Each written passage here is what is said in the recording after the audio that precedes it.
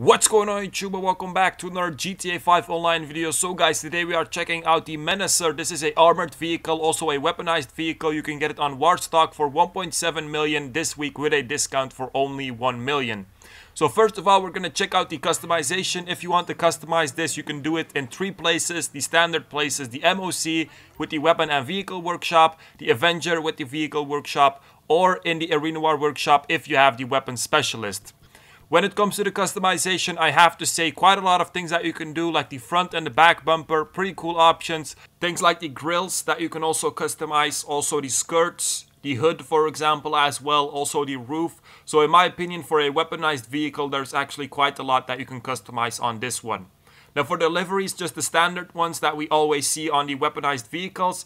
I also had 2 liveries that were free for me, by the way. I don't remember how I got them, but probably just a event week where you get some liveries just for logging in, something like that. So it could be that you guys also have them. Now for the top weapon, you can upgrade it to a top 50 cal minigun instead of a machine gun, 205k. I think you have to unlock this with research in the bunker as well, but I'm not sure about this. Anyway, if it's locked, then you know that you have to unlock it with bunker research. I think that's pretty much it for the customization. So in general, pretty good. Some cool options that you have. Also the regular options that you always have, of course. For the people that want to know, by the way, the livery is called the Santo Capra Coins livery. Like I said, it's one of the free ones, so I don't know if everyone will have that. And the color is race yellow. So to test out the performance, the first thing that I did was I did 2 drag races. First of all, against the nightshark. Over here you guys can see that the nightshark is much faster, not only in a drag race but just in general. The nightshark is easier to handle and faster. It's kind of logical, of course, as well, because the nightshark is much lighter, it's smaller, and it also doesn't have a gun on the top. Then also the insurgent pickup custom. This one was a little bit closer because they're both very big and heavy vehicles. They also have a gun on the top, but the Insurgent was still the faster one, guys. So for the speed, the Menacer definitely not the fastest armored vehicle. Now for the gun on the top, I have to say the damage is very good. Over here you guys can see it against the NPC cars, the police cars. You just have to shoot it a couple of times and they already explode. So I would say that the 200k upgrade for the gun on the top is definitely worth it. If you guys have it unlocked, definitely go for it because it will make the car a lot better.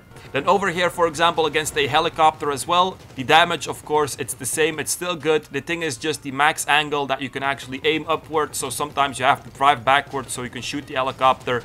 This is the case with a lot of mounted machine guns or miniguns on vehicles. It's just something that you have to deal with. I know it's annoying, guys. So besides the gun on the top, you also have guns on the front that the driver can use, just like you have on the nightshark, for example. The big difference over here, of course, is that you have the guns on the front, but also the guns on the top. So for the machine guns on the front, the same as the gun on the top. The damage is good. The aim is, of course, horrible because it's a mounted machine gun on the front. But the good thing is you can still use your drive-by weapons as the driver. Then the armor of the windows. Over here, you guys can see it. Not really good. Normally, it should be semi-bulletproof on the Menacer. You kind of notice this when you are shooting the windows without someone in it. They don't break immediately, but still, you guys saw it. When you shoot someone in the car, they immediately die. I think the only car that does this good in GTA is the Kuruma, and besides that, I don't think that any car is really bulletproof.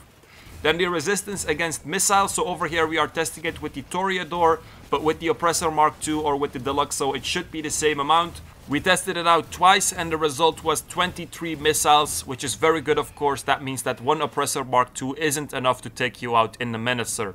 Then over here also a test with the B11 Strike Force and the explosive machine guns. Of course, this one you can't count, but I would say that it can also resist a B11 Strike Force with the explosive machine guns if someone tries to kill you in free mode. So guys, that was basically it. In general, I do recommend the Menacer. Good armor against explosives. The armor against bullets is not good, of course, but you see that with a lot of armored vehicles. The speed is a little bit slower than other armored vehicles, but the looks pretty good. You have 2 guns, one for the driver, one for the passenger, so that's also a plus. The guns are also good. So in general, I would say that the Menacer is definitely not bad.